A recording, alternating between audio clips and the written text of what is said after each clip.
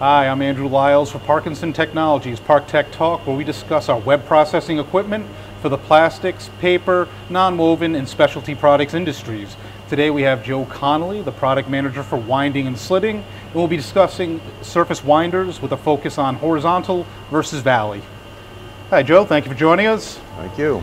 So what can you tell us? What are we standing in here? Which machine is this? This is our Mark II horizontal winder. It's a surface winder that's automatic, meaning it will cut and start a new roll automatically without stopping the upstream process. The definition of a horizontal winder is such that the material, when it's winding in its primary position, is building in a horizontal way away from the winding drum, and therefore as the roll gets larger and heavier, it doesn't exert any more nip pressure on the winding drum than it did when it was smaller. So it's very beneficial for materials that are sensitive to nip pressure. It can wind an extremely large diameter roll. This machine can wind rolls up to almost 10 feet in diameter. Wow. And as they get very heavy, we can deliver very, very fine nip control for the material that could be sensitive to that. Gotcha. As far as these type of machineries, what type of product would be used in it mostly?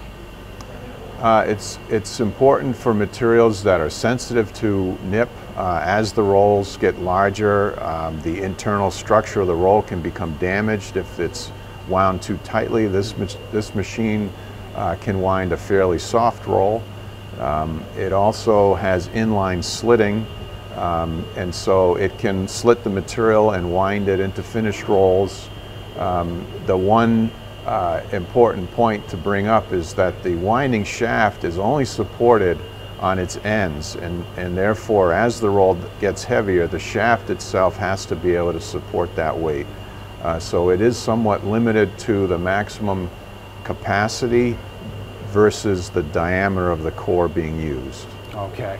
And this would be papers and non-woven, things of that nature? That's right.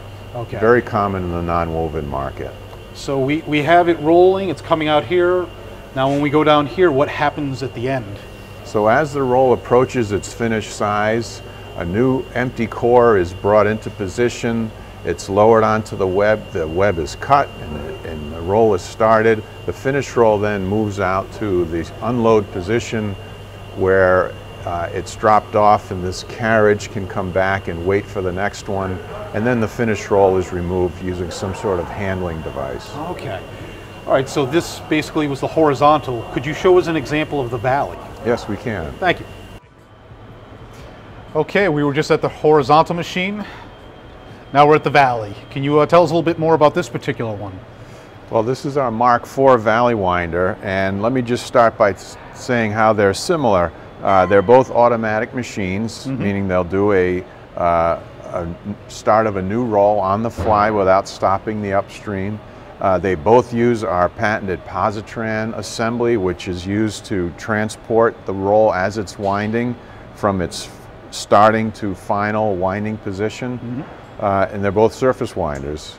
How they differ is on this machine, as you can see, as the roll is winding, it's actually fully supported from underneath by the winding drums. I do see that, yes. And so it does tend to wind a tighter package than the horizontal winder does. Is that product dependent on what could go here as well, or maybe the strength of the material? It can be product dependent. In this case, you can see we're using a 3-inch winding shaft that's fairly long, quite flexible. It would not be able to withstand the weight of the material in the horizontal winder. There'd be too much deflection, and that would result in possible defects in the winding. Okay. So it can be material dependent, but also core size dependent. Understood. Are there any other features of this machine that make it stand out from the horizontal? Well, it can be used for processing materials at very high speeds.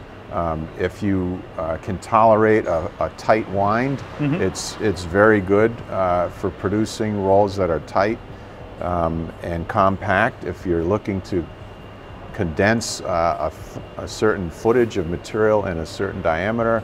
Right. This is the machine to do that. And what sort of speeds are those that you're talking about? These machines can run in excess of 3,000 feet per minute. Oh, wow, okay. Well, Joe, thank you again for your time and showing us all these different machines. We appreciate it. Okay. Well, this has been another ParkTech Talk. We appreciate your time. We had Joe Connelly discussing surface winders with valley versus horizontal winding. If you found this video helpful, please like it, subscribe, and of course leave your comments for us. Until next time, thank you for joining us.